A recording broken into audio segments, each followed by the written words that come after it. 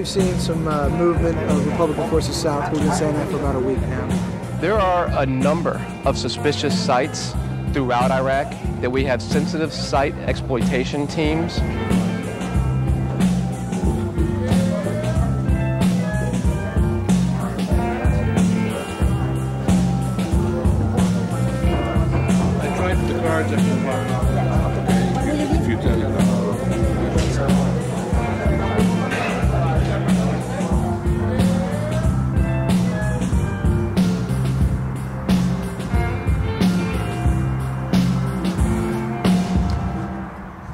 Have you got any information on whereabouts of the Saddam Hussein and the regime leaders?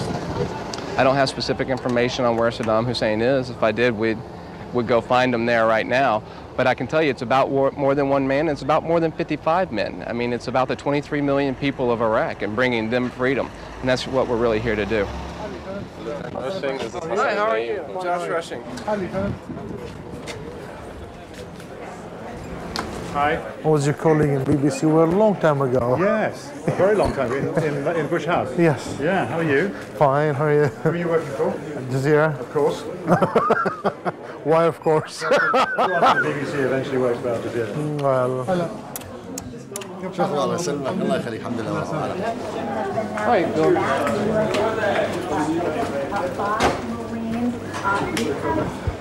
We believe that Iraq has weapons of mass destruction, that they had the will to use them against us. When?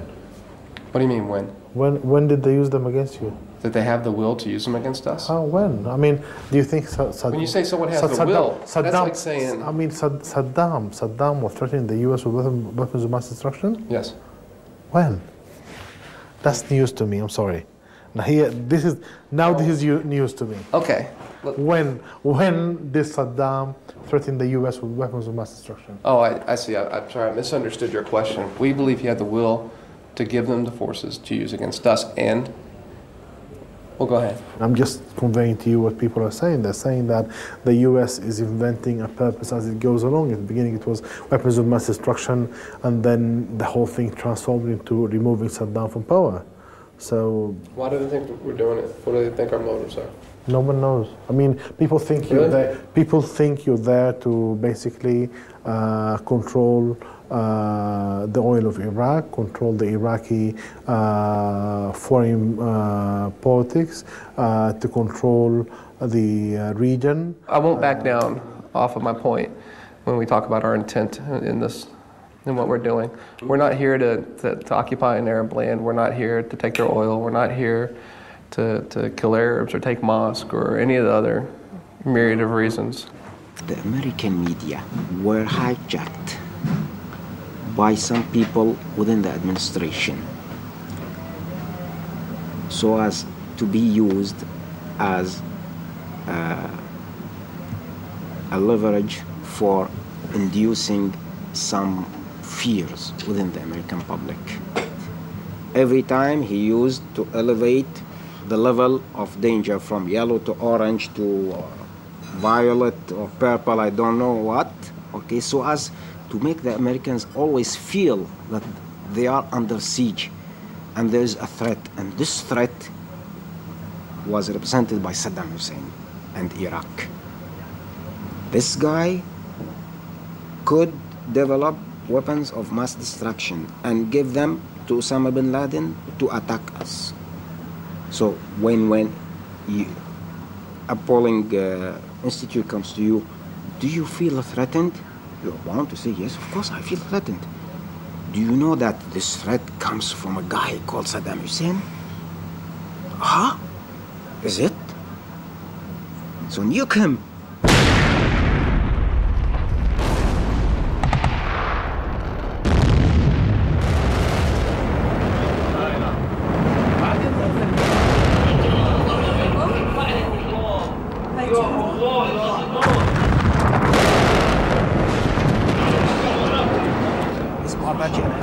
يصرون ويغامرون بعبور الجسر مع انه مدمر.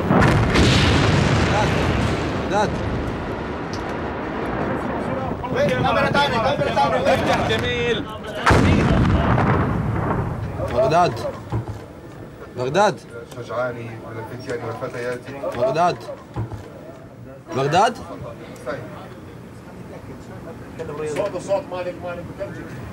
وين المايك ماجد؟ ايوه نعم سامعك بس المايك طفى من النور. في شيء عندك؟ بغداد؟ قصفوا الان 3 صواريخ متتالية على هدف واحد. اوكي عنده 3 صواريخ قصف يقول لك. خيت. Yes, they failed to get Saddam. See, what they were hoping for is 40 cruise missiles falling on Baghdad, then 400 paratroopers going in and finishing the job.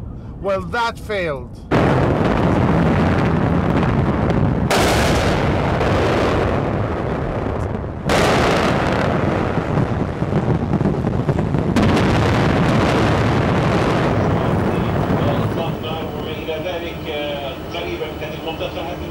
They bombed this place in northern Iraq. Smashed completely. Pulverized. Dead bodies in mass. I mean, why?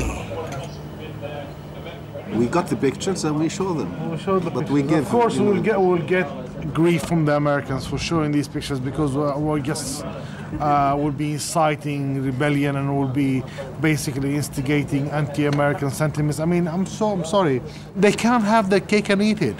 I mean, yeah, okay, you are the most powerful nation on earth. I agree. You can defeat everybody. I agree. You can crush everybody. I agree. But don't ask us to love it as well. But the question is, who's going to stop her? Or to stop the United States? Who's going to do that? You need a new group. You need a powerful group. The United States is going to stop the United States. I have absolute confidence in the American Constitution. And I have absolute confidence in the ability of the American people. The United States people are going to stop the United States in time. Make way, make way, come on. Make way, make way, make way, make way. Civilian casualties are being reported on the battlefield through a number of sources. We regret the loss of any civilians on the battlefield, and we've done all that we can reasonably do to prevent that from happening either from the air or on the ground. But we know for certain that there have been civilians killed in this operation because of the decisions taken by the regime, to put them out in front, to hide behind them, to use pregnant women to blow up cars at checkpoints. We've seen this happen on the battlefield. Those are not being investigated by us at this point in time. Thanks very much, ladies and gentlemen. Have a good day.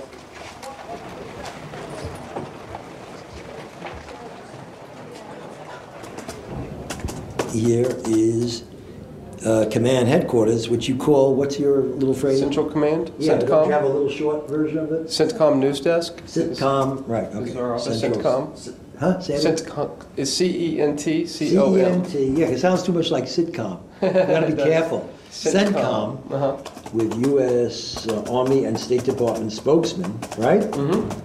I've gone live on Al Jazeera, and their questions were extremely combative. They are biased towards Saddam's regime. I will give you one example.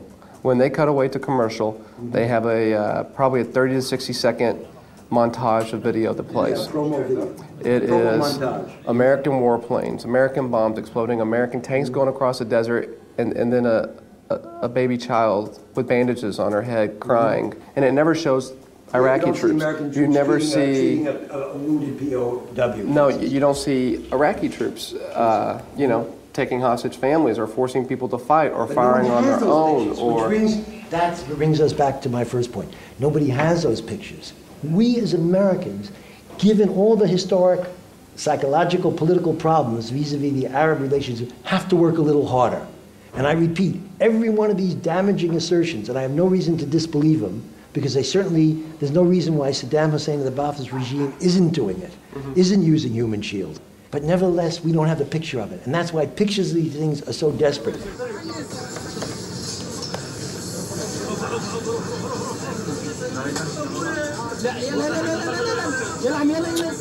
That's